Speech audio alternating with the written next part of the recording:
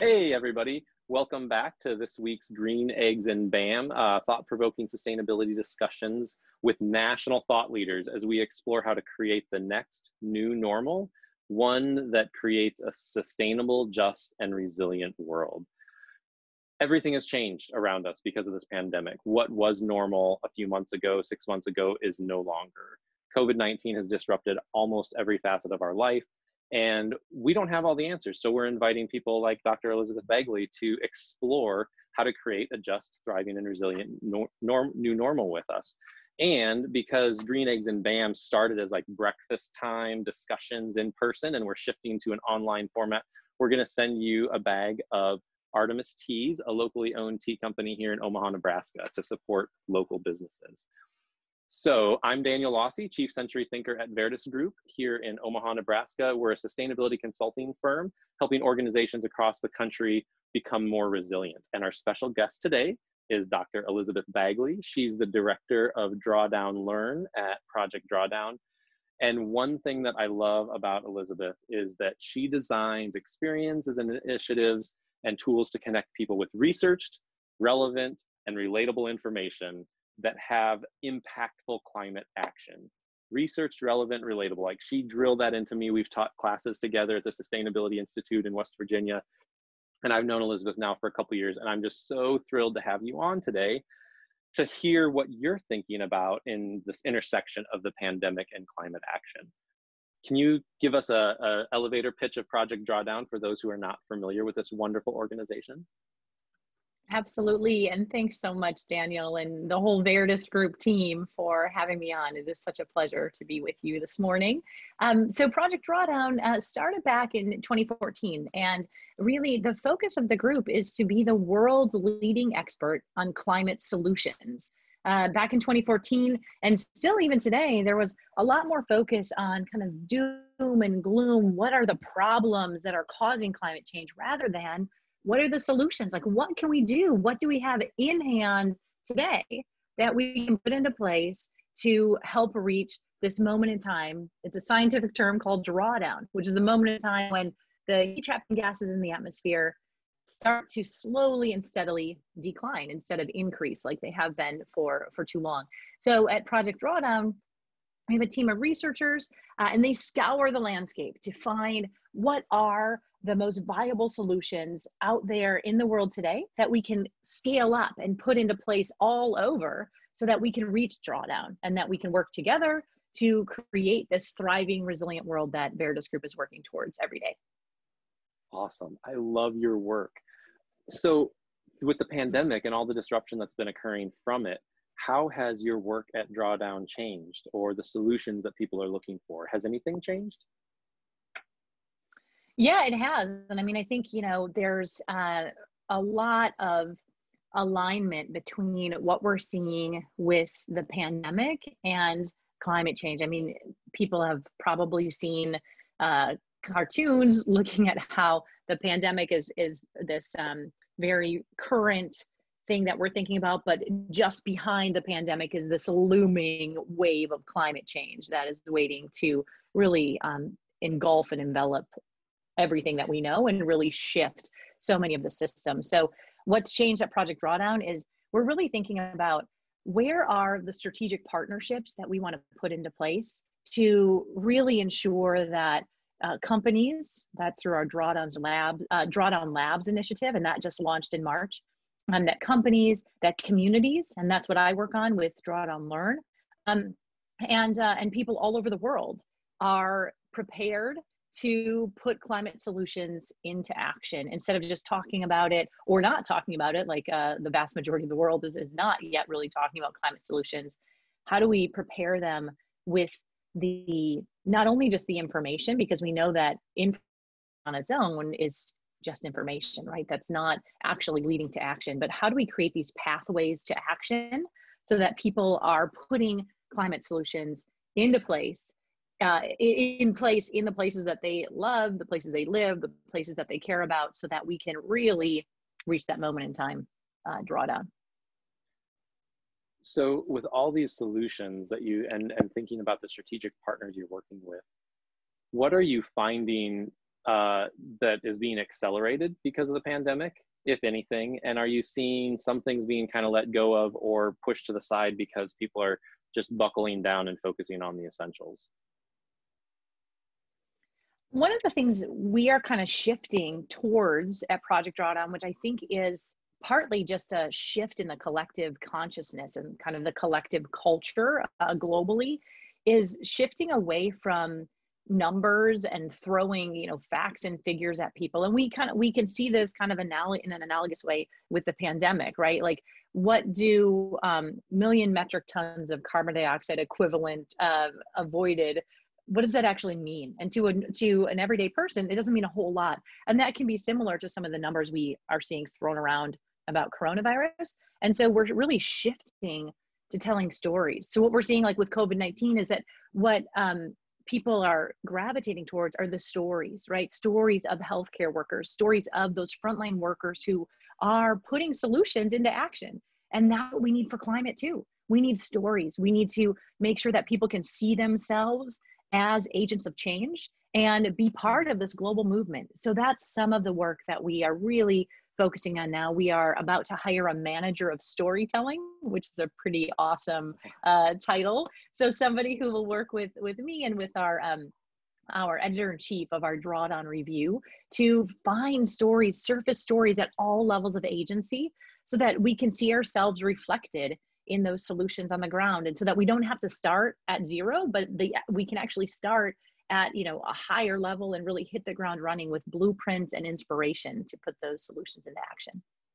Wow. So with stories, I'm sure you're seeing the connection that people have with values, right? We can connect to other humans and their values, and then that can be a big driving force for motivation. And what this reminds me of is when you actually gave a presentation to the Omaha and Lincoln crowd a couple months ago in the middle of the pandemic, and you talked about the co-benefits of climate action. Are you seeing any change in the way that we're talking about or telling stories about climate action and co-benefits because of the pandemic and the public health perspective, because of the systemic racism that so many people have lived, but others it's just becoming aware of it? So what have you seen with co-benefits and how we're telling stories for climate action and co-benefits? Absolutely a huge shift towards aligning to co-benefits, that climate solutions are rarely just climate solutions, right? They're not just fixing a problem related to climate, but they're also making life better on a number of other fronts. So what we're seeing with COVID is we're seeing a lot of talk about biodiversity, right? We hear a lot about how the decreasing biodiversity, especially in places where these viruses are emerging, is part of what's created this global pandemic. And so how can we have climate solutions that are also biodiversity solutions? And that's where our solutions framework is really helpful for me to think about, okay, so when we think about the solutions that we're putting into place, there are kind of three buckets of solutions. Daniel, you already talked about kind of the 3 R's. I like to talk about: research, relevant, and relatable, but the three pillars of climate solutions have 3 S's.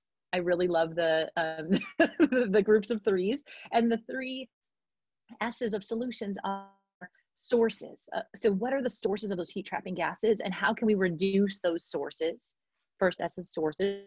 Second S is sinks. How can we support nature's sinks, what nature already does really well? And that's where especially the co-benefits from biodiversity really take root, right? So sources, sinks, and the third is society. How can we improve society? And that's where a lot of the equity concerns come in, right? How can we make sure that climate solutions are implemented in just and equitable ways so that we have a just transition as we transition from these broken systems that we're living in right now to the systems that we all deserve to live in? And how do we write the next chapter of life on Earth so that it is more just, it is more equitable, and we can, you know, thrive and be resilient with both people and the planet? Wow. So sinks, sources, and society. And may I just jump in and say you have 4 S's, because the 4th one is stories. That's how you are communicating these strategies that are proven solutions today. and solutions. Oh my gosh, we're going to go on an alliteration mess right There's now. a lot of S's. There's a lot. Yeah, you said, yeah, there's lots of S's. I love it. Strategy, solutions, stories. So this reminds me of one quick story where we started here in Omaha, and climate change was not something you talked about in 2009. But people really cared about saving money. So we went in and we started doing sustainability work with big organizations, big local employers, and they're like, help us save money on utilities. We're like, great. Oh, and by the way, it's going to also reduce greenhouse gas emissions. They weren't so concerned about that. But over the last 5 years or so, we've noticed a huge shift in our clients who are saying, yes, we need to save money. This is important, but it's not what they're leading with. They're leading with the value of this is important. It's the right thing to do. And we want to be community leaders. And, oh, by the way, it's going to save money and it's going to help us on some of these number crunching things that you still have to show things with numbers. But it was the stories of some of the leaders going and visiting China and seeing the smog in some of these cities, or the stories of one woman's son who was doing a lot of sustainability work in California. And she's like, I'm not going to let my son one-up me in the healthcare industry. So we're going to do this here in Omaha. And it was really fascinating to watch the transformation from sustainability is just about saving money to it's about doing the right thing. And it was the stories that transformed that. So in the last couple minutes, what opportunity or strategies for creating the new next normal that's just, resilient, and thriving should we prioritize? And what's it going to take to launch these? Well, I think starting with, and I keep coming back to the framework, you know, the multiple S's that we've now added to, which I love the adding the S's. Really thinking about where can we as individuals, as communities, as business leaders, where are we best positioned to make change, right? So what Project Drawdown has done over the last few years is really find the, and we have about 80 to 100 solutions that are out there today that need to be done, right? And it's not to say that one is necessarily better or worse than the other. It's this mosaic. It's this complete mosaic of interconnected solutions. And we need all of them implemented as quickly, as safely, and to our earlier points, as equitably as possible. So what I'd love to see is kind of this call to action around people stepping back and saying, okay, where can I, you know, which of these solutions are the next best step on my sustainability journey or on my climate journey? And using Project Drawdown as a guidepost or as a guidebook to understand that nobody has to start at zero. Here are the solutions. Where do you want to start, right? And then bringing people together to actually ripple out those solutions and the impacts felt from the solutions in action. So I'll just put a plug in, Daniel, for our website, drawdown.org, where we've got our latest publication, the Drawdown Review, which came out in March. Love that one. We have some, thanks, yeah. What do you love about it? I love how it has boiled them down to simple ways of taking action. And you even have a part in the back that talks about, is it the catalyst for accelerating action? Yeah.